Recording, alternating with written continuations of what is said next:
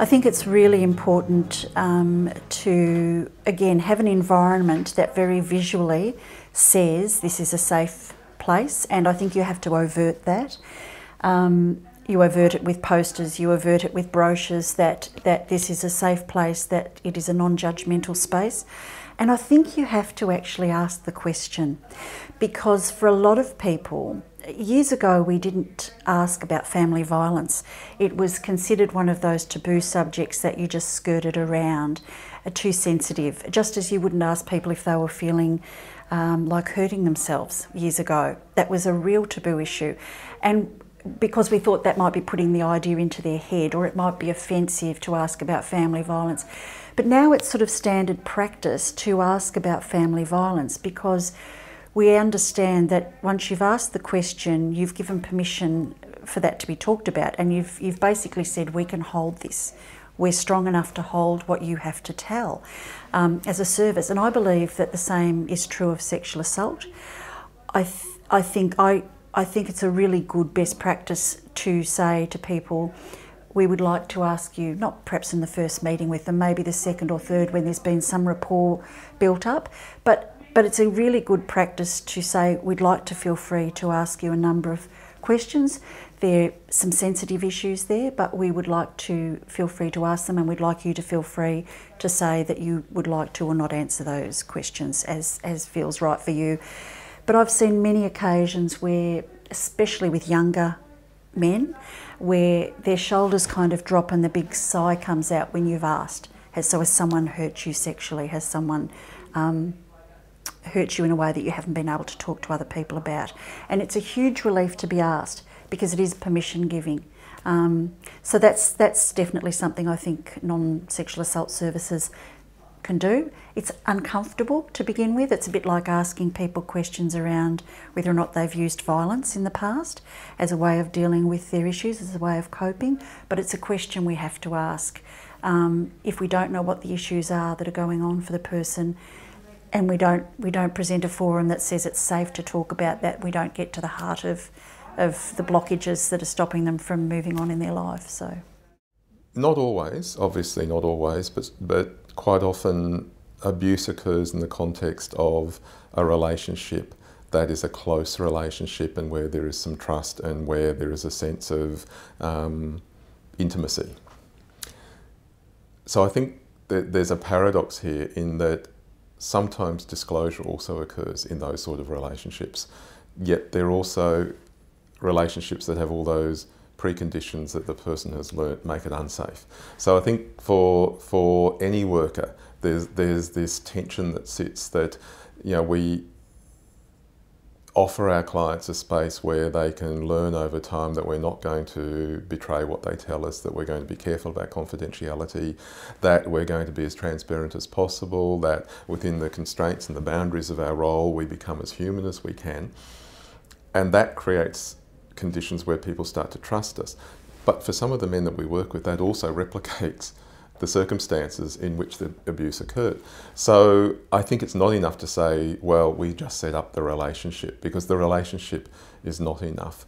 I think sometimes, and I'm not actually completely sure how you calibrate this, and sometimes I think it's just a gut feeling of this is the right time to do this. But in a relationship with someone, whether you're a worker specifically working in the area of sexual assault, or a generic community worker working in another area, asking the question can sometimes be useful. And I think asking a person, you know, obviously within some context, you know, then you've told me a number of things that have made me wonder whether there's been some bad stuff that happened to you when you were younger, and I'm even wondering whether, you know, it may be what we, you know, in some form of abuse. I probably wouldn't even say sexual abuse at that stage. I'd say some sort of abuse, because it still keeps it a little bit broader. But getting a bit more specific and focused with the questions allows, because sometimes people won't tell you unless they're asked. And I think if they don't want to tell you, then they won't tell you. In a sense, you haven't lost much by asking the question, but you're giving the message that I'm actually okay to hear it. People need to understand or be prepared to find out gently what has led the person to want to disclose. I guess there's two things. Sometimes people will have disclosed because of a crisis.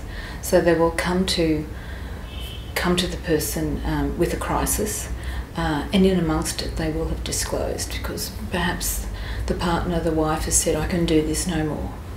Or they've had one too many arrests for drug and alcohol, or they've hit the skids one too many times, a life of ruin of the last 25 years.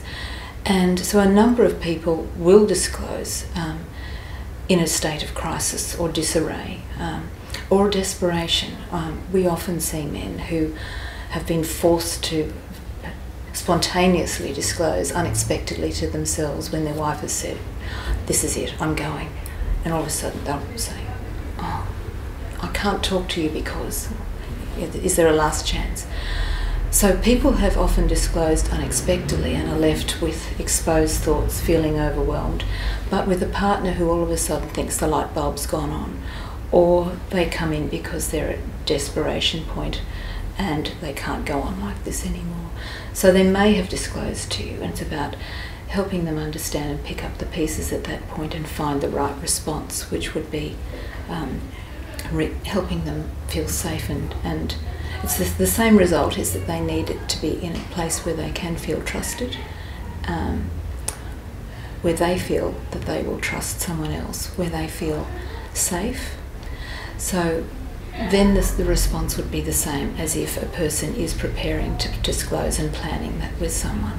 So the issue is about having a conversation with people where they can start to feel safe. Help them have some strategies that will help manage their thoughts and their mind, or if you don't know how to do that, find someone who will.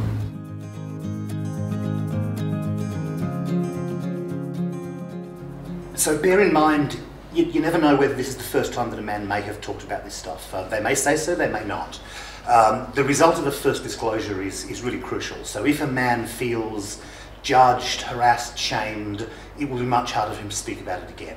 So the way to ensure that he doesn't feel that way, I would say, have an attitude of openness, have an attitude of belief. Try, as I think I mentioned before, to keep the emotionality, to a reasonable level, so that man doesn't feel that he's upsetting or distressing you, or there's something completely, out of this world about his experience. Don't ask questions around how could you, have the sense of how could you have got yourself into this situation? Why did you do this? Nothing that sounds like it might be at all judging, because there's enough judgment in the way we do masculinity in this culture about men who've survived this kind of thing for guys to have already taken that on board. So we have to avoid any kind of hint of that when talking about disclosure. And I think I mentioned this earlier too, ask the question. One of the big changes that I've seen in my time, when I first started, it was not that common that men would talk about this sort of thing, and that was one of the reasons why we set up as a men-only service. Now it's much more common, it's much more in the media. The work of the Royal Commission just recently has made a big difference in this. What that's meant is that I think it's easier for men to speak. It's my experience that men are able to speak more openly about this now. So the more it's part of the normal discourse, when you're working with someone in any service where you're working with traumatised people, to ask a man about his background in terms of assault, sexual assault specifically, just normalises the fact that this stuff happens. There's a lot of it about, and that I think makes it easier for survivors to speak. Also for boys and men who've been sexually abused by women, there's a story that doesn't even name that as being sexual abuse, so it's very difficult to name that as an abusive experience. So I think, and I suppose that just gives all those factors and a whole bunch of other things create a context where it's more difficult to disclose or talk about sexual abuse than it is not to. And it's from a perspective of caring for oneself, it will often make more sense not to tell anybody, because you're wanting to protect yourself from those judgments or from those unhelpful statements and ideas. And I think it's only through the development of a climate of trust and respect and acknowledgement that people might allow the possibility that you as a worker or you as a person might not hold some of those unhelpful ideas. To assist men feel like it's okay to disclose, we need to implicitly and explicitly give permission that it's not about disclosing an experience of sexual abuse. It's not about weakness. It's not about not being good enough. It's not about not being a man. It's not about defining things in a way or colluding with a definition of masculinity that a male has to be strong all the time.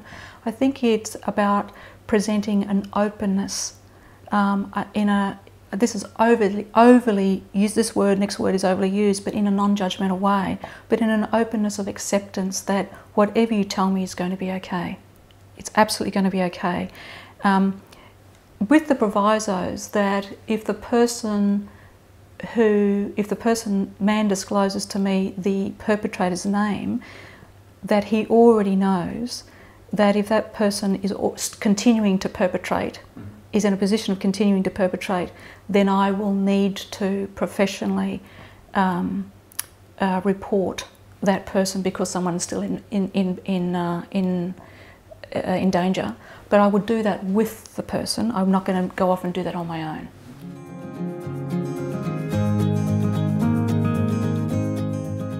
Well, let's keep it simple, is like believing them, really believing the person's experience and not asking questions that convey doubt. Like I remember a client said to me that their therapist asked them a why question, why did that happen to you? And immediately what they heard was, there's something wrong with me that this happened to me. So I think we have to be very careful with our questions because it can sound like you've got to justify. So being validating and believing someone's disclosure is very important, and conveying respect and interest and empathy and appreciation of their courage to take the risk to disclose and to, kind of take a stand against all the things that get in the way of disclosing, like shame and fear and dominant masculinity. And I think those things are important on a really basic level. So being validating and creating a safe environment in general is important too. Yeah. I suppose this is probably more a question I think the workers are probably beginning to look at, and it's more of a possibility now than it had been a few years ago. And there's particularly those workers, say in drug and alcohol or those other areas, for them to understand that they can provide a really quality response to people. That being somebody who a man might feel they have an okay relationship, who they can trust, who will listen to them, is really important. I think for people to understand that every disclosure is an opportunity for somebody to feel supported and heard. There's not, just a single moment of disclosure, and as a child, it's not always the first disclosure that's necessarily the really important one. It might be that every time a man kind of broaches the subject or answers to somebody's question about whether they've been abused is an opportunity to provide extra support and assistance. I think it's really important also for those workers to understand it's not just about somebody feeling validated and heard and believed, and that's a very important thing to do, but it's also checking them in with them about what support they might need now, with that something they've spoken with somebody about. Would they feel they would like to speak with somebody more about this? And really not then closing it down, never to be spoken again. It might be useful to check in later on about whether this was, whether they do want some more information now, or how they're travelling in relation to this.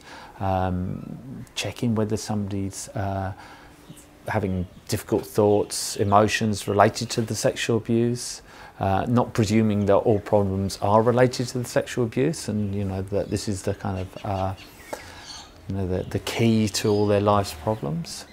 So really checking in with them about how they've managed that, whether they want any more support or not. It's also getting themselves informed about what resources are available, what in their area, what linkages, who might do the work with men in their area, and so that they can provide a warm referral.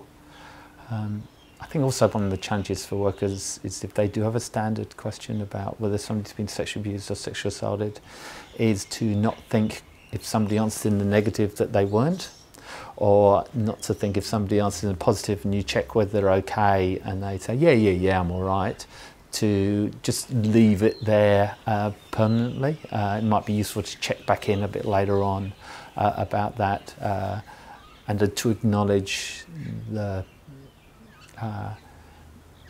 trust and the challenges that can face guys in answering that. And I think that's really important to talk through and say, maybe you've spoken with somebody or you're aware that some of the barriers to disclosure, and then you can discuss some of those, be it around the ideas of masculinity, sexuality, offending, sense of shame, guilt that some people can carry. That can then open up another conversation for people. I think one of the first things to hold in mind is that this is an opportunity, and it may be the only opportunity that this man is offering you and him to talk about this stuff. And I think it's important to honour that and honour their trust that's being shown to you, without questioning why. It's not your choice. It's, I think, your client's choice to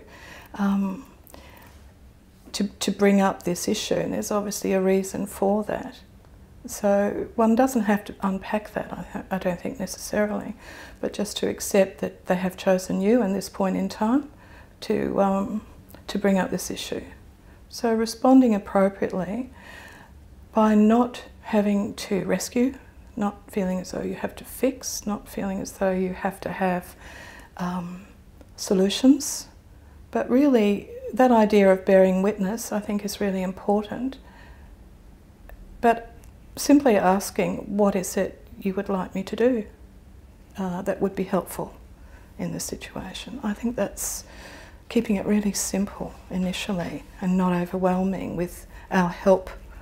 Sometimes I think we can rush in too soon with ideas. We need to listen more, talk less. What's really important is the role of listening, and it's to take the time. Not just go through, the routine of looking like you're listening, but to really attend to the person that you're with, that they know that you're hearing what they're saying. So I think listening, making the time to listen. So ensuring within the meeting with the person or the session, whatever, that you make sure you have enough time to spend listening and not coming up with ideas that could make things better for the person.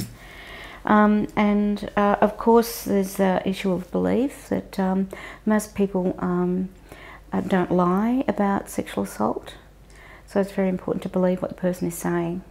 And it may be that someone who's been involved in another system could have had an experience of not being believed. So this could be quite pivotal. This could be the first time the person has been believed. And that could ensure that, okay, this time they will access support. So I think that's so important. I'll come back to respect power. If you're working with anyone, in a non-sexual assault context, sexual assault survivors have been overpowered, whether it was as an adult or a child. They've been hugely subject to all kinds of power manipulations, and some of the detail of that would come up when we talk about what perps actually do to make kids more vulnerable and more isolated. Now, they may not consciously think in power categories of thinking, but their experience has made them justifiably very wary of anyone who uses power. Once again, can I say also, the important ingredient there is helping the person feel that they have a sense of personal control. So if the worker can do nothing else but to allow them to say, acknowledge something has happened to you, but what we're going to do is help you stay in control of this. Allow them to have as many choices. They may give a hint about disclosure. They may say, I want help to disclose, to talk more about this and deal with it. But allow them choice of timing and choice of who they go and see and when, and the assurance that they are going to be in charge of the process.